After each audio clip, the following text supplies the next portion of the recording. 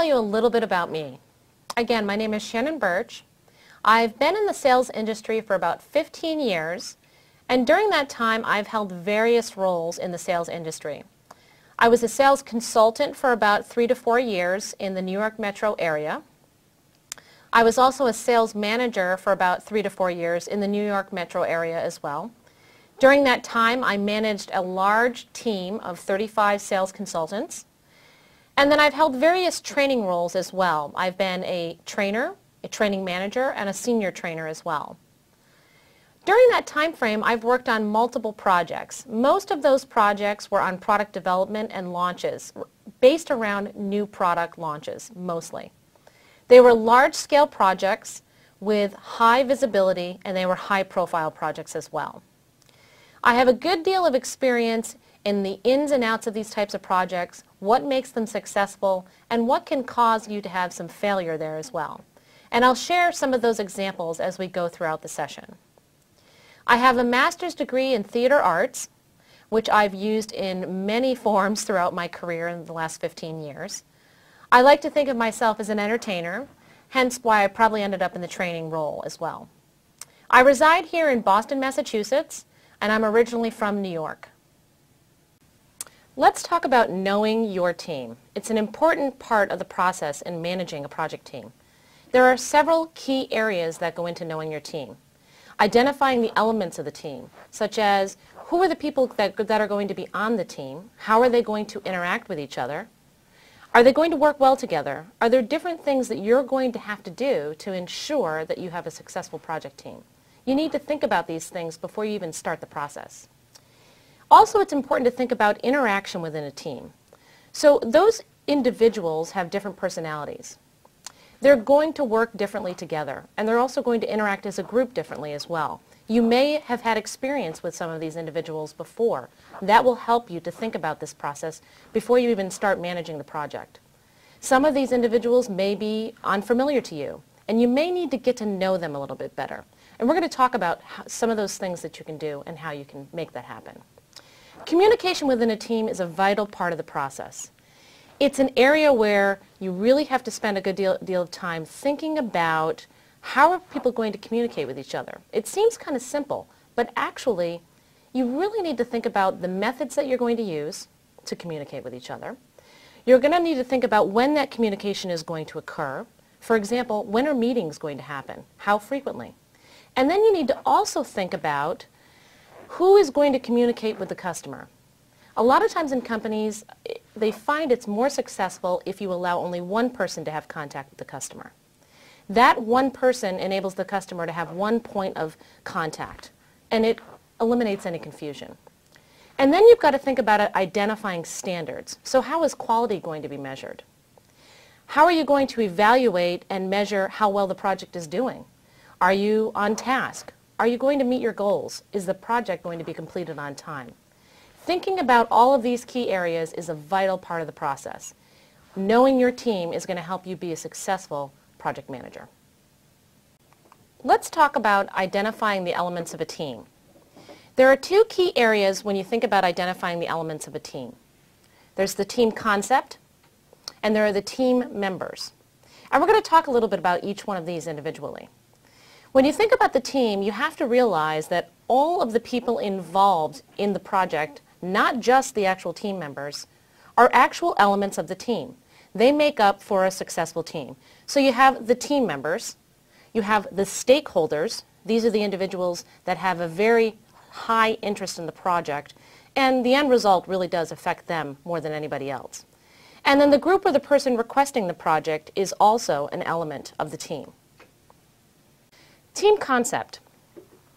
A team is a group of individuals who work together toward a successful completion of a common goal. The team members in the group can be either effective or ineffective depending on how well they work together. I can tell you that I've had some situations where I've worked on some projects and some people just didn't get along. And a lot of that was due to the fact that the project manager didn't think about the varied skill levels, the differing personalities, and the varied interest of these individuals before going into this project. It's important to think about this. Every person coming to the project brings a certain type of expertise. They also come with a very unique personality, and they have different interests that cause them to work in different ways. So it's important to try to think about these things. It's important to try to gain an understanding of who these individuals are and how are they going to work together. Let's take a look. Thinking about this team concept, I was recently assigned to manage a new project, and I wanted to understand the history of my team members, and I wanted to understand some of the things about them and understand how they were going to interact together. So I had to think about their skill levels, I had to understand their personalities, and unfortunately, when I came into this project, everybody on the team was pre-selected. So I had really no idea who I was working with. So I did some investigating. Through that investigation, I discovered that all of the team members on this team actually worked in different departments. Now, initially, when I found this out, I thought, well, this could be maybe not such a good thing. I really was hoping that the individuals on this team would be people who were working in the same department, possibly, and had a previous relationship. But through some initial discoveries, I also found out that all of these individuals actually worked together on a previous project. And they got along very well with each other. So this was a positive in my discovery in the process of starting to think about managing this team. They were also very effective at reaching their project goals and objectives, and that, of course, is a positive in this process, because if we can be effective in managing our project and getting those goals achieved, that's a huge plus. They also had a good range of experience, anywhere from 2 to 18 years with the company. That was a really good thing for me, because if I've got people on the team who have less experience with the company, I had a good range of experience where they could rely on the other people who had been more of, let's say, a veteran to the organization and had worked on a lot more projects. So there was a good range of experience there, people that could work together and partner, and that was a positive for me as well. Understanding all of these things, I now knew that this group of individuals had all of the right components to be a successful and effective team. Let's talk about the team members. In my example, I said that my team members had been predetermined for me. Now, team members can absolutely be personally selected. Sometimes the project manager is the one who's selecting the team members. There are other times when the person who actually asked for the project is selecting the members, or it's a combination of an effort between those two individuals. When you think about these team members, it's important to understand their work habits. It's also important to understand their interaction styles. How do you find this stuff out if you don't have a previous relationship with these individuals? Well, it can be very simple. It might sound like a lot of work to try to get to understand these people, but actually you can just simply ask their managers or supervisors. Ask them how they work together. What are their work habits? How do they work with other people? You can also ask those individuals how well these groups that apparently have worked together on projects before have done in terms of working together on the team. You can also, in terms of understanding their interaction styles, you can self-survey the team members. And what I mean by that is you can actually ask them to take a survey, it can be anonymous, and talk about how they like to interact with other people. How do they feel that they work on a team?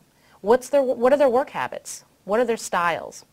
A lot of these surveys can certainly be pulled off of an online site. You can go and look for a survey and certainly just pull it together, or you can create your own survey as well. Any way that's going to help you to glean information from these individuals as well as from people who know these individuals is going to help you better manage them and have a more successful project team.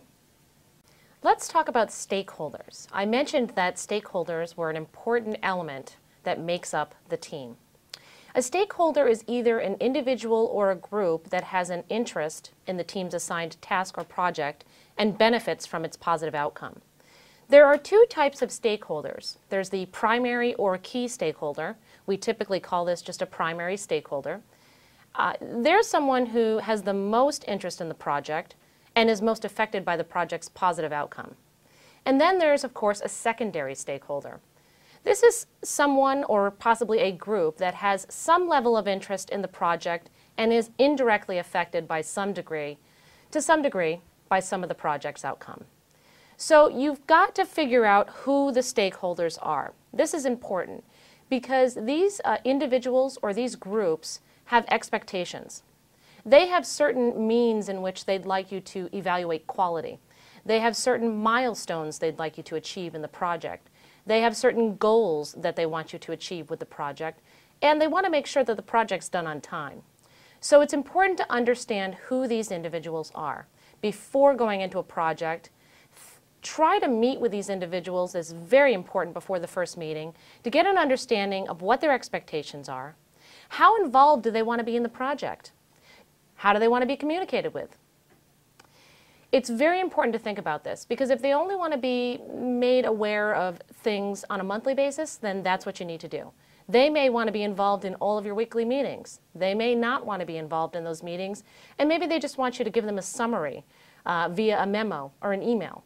So you've just got to understand how involved they want to be and what their expectations are, because that's going to help you also to make sure that you mold your expectations, your goals, the means in which you measure quality around the stakeholders as well. Let's talk about a real-life example. I was managing a project, and we were responsible for implementing and launching a new product. This was a very high-profile project. There were a number of stakeholders who had invested interest in the project. It was very important to understand who the primary and secondary stakeholders are. So I began to start to formulate my process and getting ready and preparing for that initial meeting to start the project and to launch this process. I was able to determine that Matt, one of my colleagues that I'd worked with on a previous project, was actually the primary stakeholder because he had a direct interest in the outcome of the project.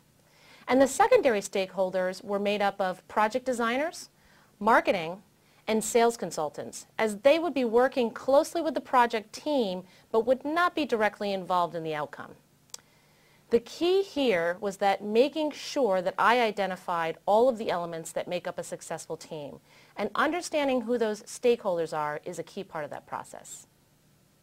So when we think about how to identify the elements of a team, we're going to take a look at the guidelines. In this slide here, you see that there are several guidelines that you can follow to help you to make sure that you identify all the elements of your team. Some of these are understanding the concept of a team, identifying the purpose or the goal for the team. It's important to have a purpose or a goal. It helps the team to understand what are they striving for, what are they working towards. Obtaining relevant information about team members. That's very important. If you don't understand this before going into a project, it's going to be very difficult to control how people work together and to also be able to anticipate any of those challenging situations. It's important not to prejudge your team members. You're going to get information sometimes from certain individuals who maybe don't have a very good perception of someone. But it's important to ask multiple individuals, because lo and behold, if one person tells you that someone was terrible on a project and 3 other people tell you they were fantastic, chances are you know that it's likely that those 2 individuals just didn't get along together.